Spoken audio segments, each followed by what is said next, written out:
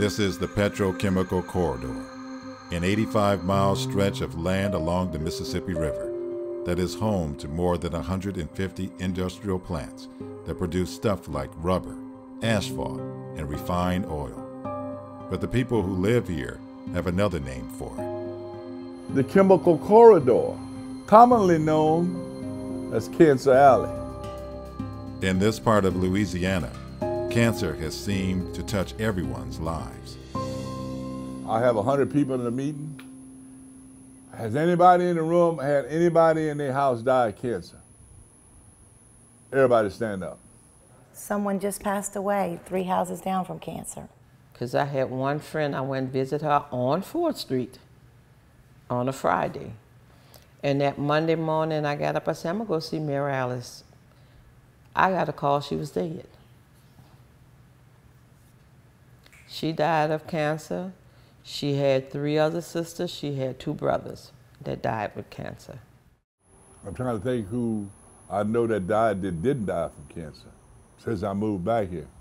Now this, visited towns along the Mississippi River with Senator Cory Booker, who is proposing legislation regarding environmental justice, to find out exactly what life is like in America's Cancer Alley.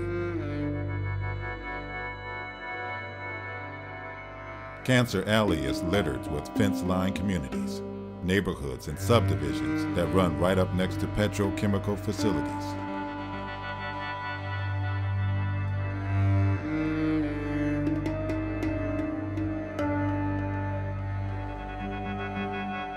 In Louisiana, we have a minimum standoff, which is like 500 feet between a plant, an oil well, and your front door. That's how close they can be. Martha Huckabee and Betty Bickham live in one such fence-lined community in St. Rose, just blocks over from a 1,000-acre International Matex Tanks terminal plant. And they're right here, and there's no buffer. There needs to be a buffer. They should be miles away, you know? But this is just too close to somebody's yard. Unfortunately, this is where our house is. So in a sense, you are trapped because you can't pick your house up and move it somewhere else. They say they both felt the effects of a 10-day-long hydrogen sulfide release from a Shell asphalt plant in 2014. That smell lasted for like 36, I don't know the exact amount of time, but it was more than a day. And we had to bring the kids inside because it wasn't going away. Tests performed by the Louisiana Department of Environmental Quality at the time found levels of hydrogen sulfide to be high, either at or exceeding the levels the EPA says could cause harm. But I was having headaches, which I don't get. And within a week, Dawson was out in the driveway vomiting white foam out of his mouth. It had my mind where I couldn't function. I was having very dizzy spells, and my ears were ringing, and nausea, and my husband wasn't feeling well. We just were not feeling well. So it was bad. You was nauseous, vomiting. My grandchildren, they were sick, and we couldn't figure, we just thought it was a stomach virus.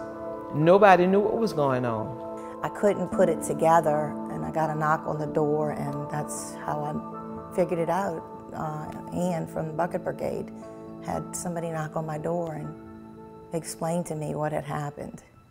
Louisiana Bucket Brigade is just one of many environmental activist organizations in the area. They say their mission is to create and inform a healthy society that hastens the transition from fossil fuels. The groups have formed an alliance under the name Green Army, led by former Lieutenant General Russell Honoré. 37 years, 3 months, and 3 days I served in the Army, and I served as a commander. I commanded everything from a platoon to an army. Honoré gained national attention for leading Joint Task Force Katrina. And I had never seen such destruction before other than pictures from World War II. And that's what it kind of reminds you of. The coast of Mississippi was absolutely destroyed. He now helps lead the Green Army to fight for environmental justice in Louisiana. The group says that by combining forces between local and national groups in the area, they can make a bigger impact. What we do is fight pollution. We're advocacy for clean air, clean water, and clean land, and protect the health of our people. That's what we do. But activists from all over say that taking on Louisiana's government and some of the biggest industries in the country is hard work. You know, Kennedy said the world just isn't fair, but here it's not just not fair, it's crooked and it's corrupt because big oil has hijacked our democracy in Louisiana. Our government stands more with these companies that put money into their pockets. So because these companies back up the government, our government don't back up us. Well, we got all the energy in the world, and this is what it looked like.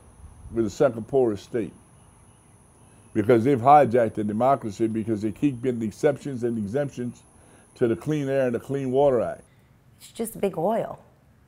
It's just crooked, and it's all about money, and they don't care about people. They don't care about people, or clean air. They just care about, lining their pockets. How many companies in America get that kind of break? And they complain about some poor kid getting a free breakfast at school? They complain about some mother trying to take her kid to the doctor and she don't have the money to pay for a deductible, and that's what they're complaining about? Bullshit. This ain't the America I fought for. This is not right. This is not right. Another problem with holding petrochemical companies and their emissions accountable for cancer is bureaucratic holdups. If you wanted to know what was the cancer rate in this area code, you couldn't find out. Why? Because the Louisiana Tumor Registry treat that like secret information to be able to release that data. But they will not release data in any population less than 16,000 people. Well, over half our parishes don't have 16,000 people in it. For example, the population is just 8,122 in St. Rose, where Betty and Martha live. And there is no end to tribal data for the effects of living along the petrochemical corridor. Let me tell you this, the data show about 1 in 5 of us are going to die from cancer. I go by tribal data. I have 100 people in the meeting. Has anybody in the room had anybody in their house die of cancer? Everybody stand up. Clearly a case where tribal data don't match what? Actual, because actual data is manipulated. I believe the people. I do not believe the government data. The CDC is a bunch of shit. People shared their experiences living in the area with Senator Booker at a local town hall. They talked about cancer, asthma, even their face burning from just stepping outside. 3 months ago, I was diagnosed with breast cancer. Women tell me that they have miscarriages, stillbirths, problems with their skin, rashes, vomiting, lots of cancer, respiratory problems. Asthma increases in children here. The adult onset of asthma increases here. So there's not just cancer, there's a lot of quality of life issues that affects the communities. Residents and activists are tired of talking points. Phrases like, the plants bring jobs, or bring money into the area. They say money isn't enough to buy their health back. If ISIS showed up and they said they would create jobs, would we let them in?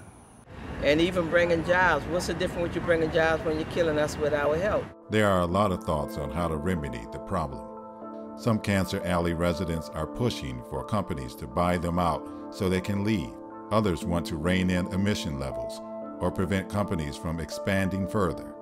In St. Rose, the residents know fighting back against these companies is hard, but they are starting small by trying to get emission readings from local plants.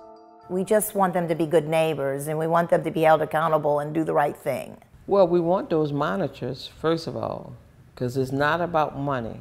It's about getting good, clean, quality air so we can have a good quality of life for our kids. I mean, we're of our age now. Still, even with the community coming together, life in Cancer Alley is filled with challenging moments and tough decisions. But I'm not sure if I want to stick around for that. It's not that I'm running away from a fight, but at the same time, my family and our health is a little more important to me. If something's not happening here, see, fortunately, I can do that. Some of these people can't. People can't afford to move. My house is paid for. So where am I gonna go? I'm 61 years old, I'm unemployed. So where do I want to start all over, paying a house note, paying insurance? I can't afford it. So I don't know if we can ever win this battle. It's a hard one. We just keep on doing what we're doing and fight back. You do the right thing, you gotta win if you're doing the right thing.